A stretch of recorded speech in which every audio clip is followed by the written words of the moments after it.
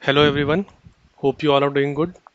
And in this video, we are going to discuss how, as an SDET and a QA, you can start your AWS journey and which certification should be right for you and how you should start, which all resources you should consider, and how finally you can give and pass your AWS certification exam. Okay, so I have made a dedicated video why you should choose AWS as your cloud partner. And if you haven't watched that video, I suggest you to click on the I button above, and through that you can watch this video. Now, once you have decided that you want to go with AWS, so there are a couple of certifications which are available.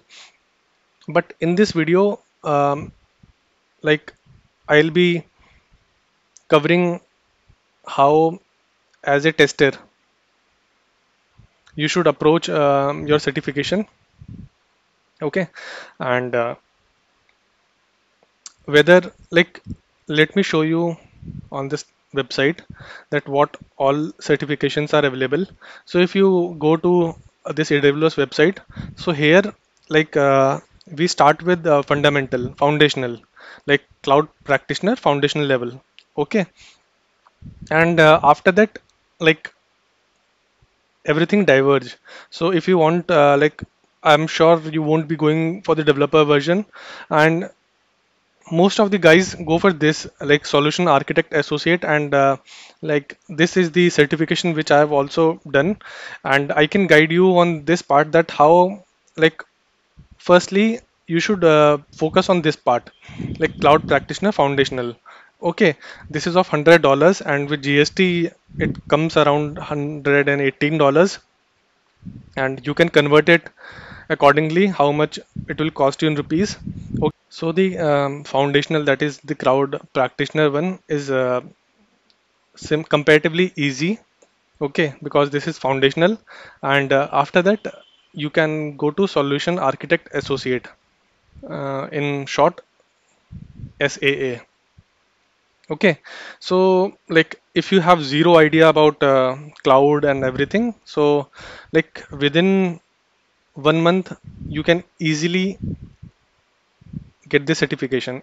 Okay, and regarding this, I think 3 months is more than enough for you to crack the certification. Now, how to prepare?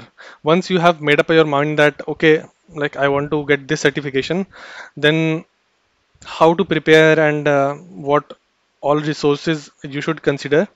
So I suggest you, like in this, Stephen Marik. Okay, I'll also link down the course in the description box. You can check out from there.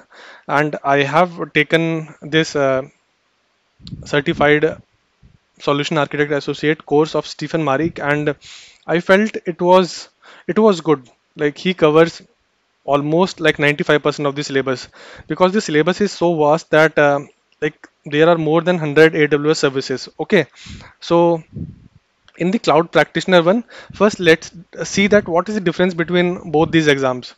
So in the cloud practitioner one, what AWS expect you is that you should know what each service is actually doing. Okay, if you have an EC2, so what does EC2 do, and what kind of instances are there? If you have S3 bucket, so what are different flavors of S3 bucket that are available, different pricing models, and that's it. Like couple of different services independently, they don't expect you to know how things are interrelated. And coming to this solution architect associate exam, in this, like they expect you, how two to three services are interdependent on each other. So the questions will be framed in such a way that you should have an thorough understanding of each and every service and how they are interrelated. So let's say, like I'll give you an example that if you have this web application firewall, so can you like install this WAF on an EC2?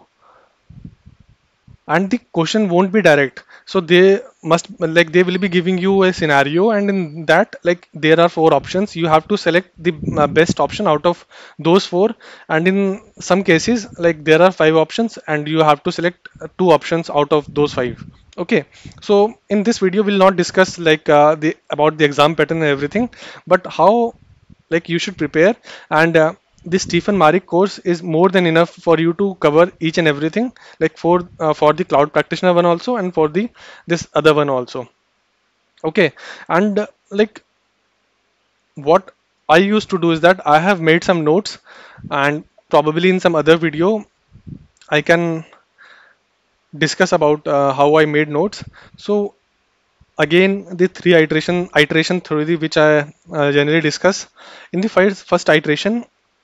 So this is how you are going to watch the videos and prepare from it. So in the, like, there are certain sections. Okay, so initially they will start with IAM, groups, policy. So this is section 1. Then they will jump to EC2. After that, auto scaling groups and security groups, and like that. Okay, so you will get 9 to 10 videos on the section 1, and probably 15 videos on the EC2. Okay, and accordingly, so what you have to do is that first, like, in the first iteration, just watch it like a movie. Okay, don't you just try to understand what you can understand, like what is an IAM group, what is a group policy. Don't stress your mind, just try to, like, remember what each and every services is doing. Okay, and this one is, I'm talking about, like, both the exams, because this is pretty much common. So in the cloud practitioner one, also they will expect you, like, what an IAM policy is and how can you deploy it, and which services. Okay, so all that. So once you watch a video of a section, okay, like, first time, just watch it and watch the entire syllabus in one go. Okay, so that you have an basic understanding of what each and every service is doing. In the second iteration, make notes.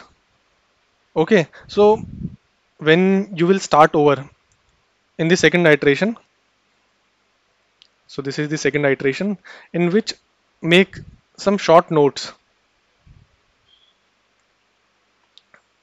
that will help you when you will attempt your mock test. Okay, and once you have done your second iteration, so this was first iteration, this was second iteration. So after you are done with second iteration, and like, the second iteration will be the longest, and it will take you 1 to 1.5 months to watch all the videos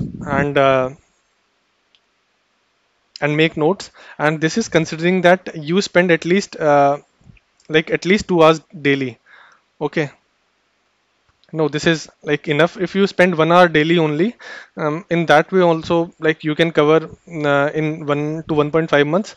And in the weekends, on the weekends, like, spend 2 to 3 hours. Okay, just try to revise whatever you have learnt it. And in the third one, attempt mock test, and we will discuss more in this part, that how you should attempt the mock test. So if you purchase this Stephen Marik course, so in that, like, you get one mock test free. Okay, so that you can attempt after completing your second iteration. And there is a course of Neil Davis, like Neil, Davis, Neil Davis mock test. I'll also link down the video in my description box, so you can check it out. And you will get 6 mock tests. And the best part of these mock tests is that you can reattempt it, and it will show you how much you are scoring and how you are actually going. Okay, so the, like, why I took the different courses, that if you have learned from Stephen Marik, so I thought, like the mock test of Stephen will be kind of similar. So I just want to crisscross it so that after attempting the Neil Davis mock test, I can understand that okay, how much I understood of Stephen Marik, and I hope there is anything like there shouldn't be anything that he missed out. Okay, and the reason why I wrote 95% here is that like syllabus is so vast that you will experience one or two questions that you would have not read before, or some services which you have not even heard of. Okay, so this will happen, but like if you are so in like when I attempted the mock test, so in the initial time I was scoring 60% on all mock test. In the second iteration, I jumped to 75%. Okay, so you have to reattempt the mock test, and okay, so let's discuss the third iteration. So suppose that you have attempted your first mock test of Neil Davis, and in that you have scored 60%. Okay, so whatever the answers which you have put wrong, or you must have put some guesses also. Okay, so there is no negative marking in AWS, so you will like you have to guess, and that's the right approach. So whenever you are like watching a question, just see the different answers. So let's say if there are four options, then I'm sure you can like knock out these two answers, because that will be like after reading everything you will be confused, like most of the time you will be confused in two options. So there in the explanation, so the best part of the Neil Davis course is that they have explained each and every option. So if this is wrong, they will explain you why this is not possible, why this is not possible, and most of the time you will be confused in two options. So there also they will give explanation that why this is not the best option. Okay, so that's why I like the mock test. And after attempting, let's say you have done your first mock test, you scored 60%. In your second mock test, you have attempted 62%. In your third mock test, it can happen that you score 55%, because every mock test has this different difficulty level. So after three mock tests, I suggest you to go back to the first mock test and reattempt it. And in that I'm sure you will score around 70 to 75%. And don't just try to cram anything, just like understand and try to be just like that you have like you are sitting in an examination hall and attempting your question. Okay, and one more thing, guys, like I'll suggest you to attempt the mock test in one go. And if in one go it is not possible, then at maximum two go.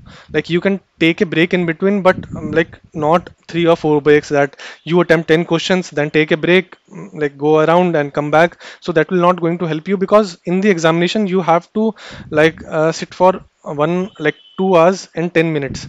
So this is of 130 to 140 minutes. Like 10 minutes are given to read the instruction and everything, and the actual duration is 130 to 140 minutes. I'm not exactly sure what is the exact duration, but it's pretty like if you're prepared, then this is more than enough.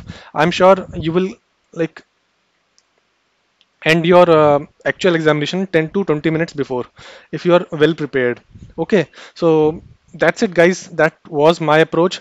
And again, like the time required will be 1 month for this cloud practitioner one, like from zero to hero, like everything.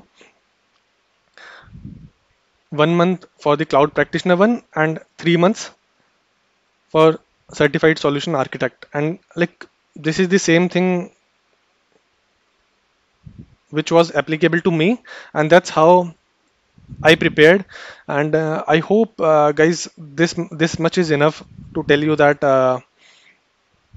this is more than enough. Okay, and in case you still have any doubt, just comment down below and I'll try to help you out. Okay, thank you, guys.